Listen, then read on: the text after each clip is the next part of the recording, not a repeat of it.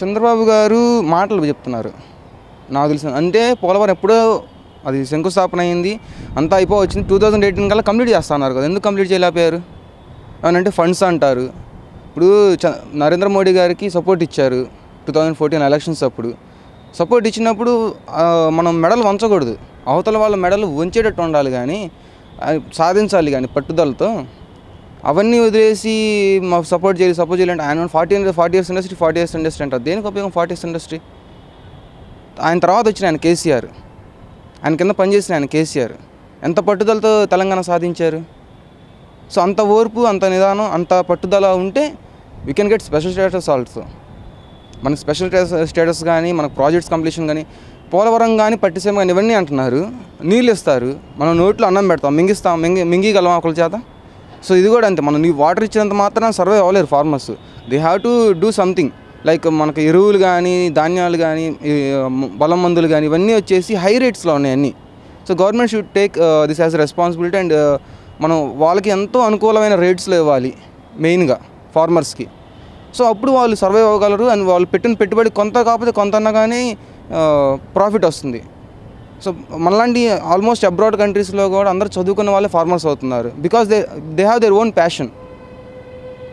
So passion ఉండటం వల్ల వాళ్ళు ఫార్మర్స్ అవ్వగలుగుతున్నారు. మనకి ప్యాషన్ ఉండలేకపోతుంది, ఎందుకంటే because of corporate organisations. So అది మేజర్ అనమాట ఫార్మింగ్ వచ్చేసి. నెక్స్ట్ అన్ఎంప్లాయ్మెంట్ అంటున్నారు. అన్ఎంప్లాయ్మెంట్కి జాబ్స్ రావాలన్నారు. జాబ్ రావాలంటే బాబు కావాలన్నారు. జాబ్ కావాలంటే బాబు రావాలన్నారు.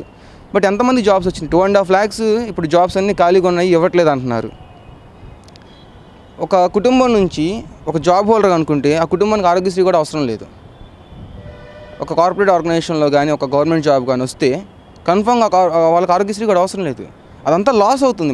మన బడ్జెట్ ఉందే కొంత, అతను జాబ్స్ రిలీజ్ చేయడం పోవటం వల్ల ఎన్ని జాబ్స్ అన్నీ లాస్ అవుతున్నాయి. ఐ మీన్ బడ్జెట్ అంతా లాస్ అయిపోతుంది. ఆరోగ్యశ్రీ అని ఏదైనా వాళ్ళ ఇంట్లో హెల్త్ ప్రాబ్లం వచ్చినా కానీ ఆరోగ్యశ్రీ మీద వెళ్ళిపోతున్నారు. సో అదంతా మనకి బర్డెన్ అయిపోతుంది కదా.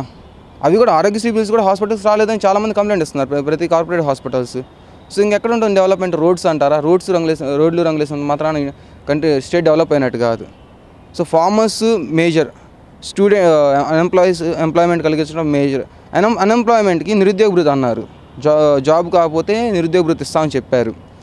నిరుద్యోగ భృతి ఇవ్వటం వల్ల ఎంతోమంది సోమరపోతులు అవుతున్నారు, అసమర్థులు అవుతున్నారు.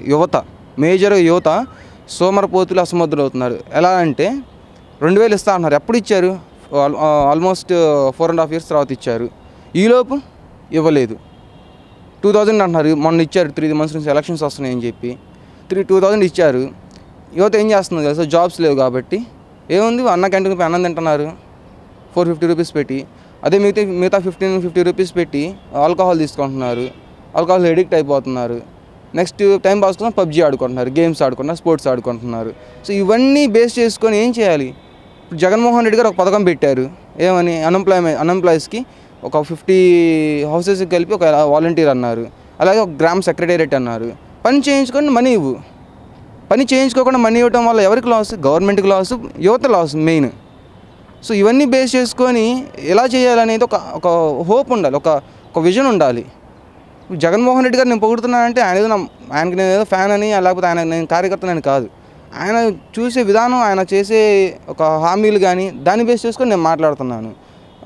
ఎన్నో పథకాలు ఇస్తున్నారు. గ్రామ సెక్రటేరియట్లో ఎన్నో ఒక విలేజ్కి ఎంతో డెవలప్ ఉంటుంది. మేబీ సీసీ కెమెరాలు పెట్టవచ్చు, లేదా ఇప్పుడు 72 hours మనం పెట్టుకున్న అప్లికేషన్కి డోర్ డెలివరీ అంటున్నారు. ఇవన్నీ ఒక యువతకే సాధ్యం అవుతుంది, ఒక యువ నాయకుడిగా సాధ్యం అవుతుంది. సో చంద్రబాబు నాయుడు గారు చేయనట్లేదు, చేసి చూపించట్లేదు. ఈ వీడియో గనుక మీకు నచ్చినట్లయితే లైక్ చేయండి, షేర్ చేయండి. మరిన్ని వీడియోస్ కోసం మా ఛానల్ను సబ్స్క్రైబ్ చేయండి.